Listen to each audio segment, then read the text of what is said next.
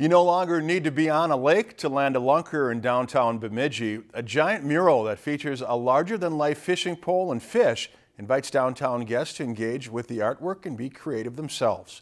Through a collaborative effort, members of Gallery North came up with a concept and worked together over the past 2 months on the mural titled Land a Lunker.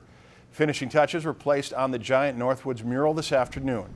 Gallery North wanted to provide a piece of artwork that engages the public. I'm not even sure who mentioned it, but they said, I think we should put a giant fish on the back of that wall. And I said, but there are lots of fish downtown. And they said, oh, but not like this one could be. So that's where the whole Land a Lunker came from. And stand by the fishing pole and catch your own walleye.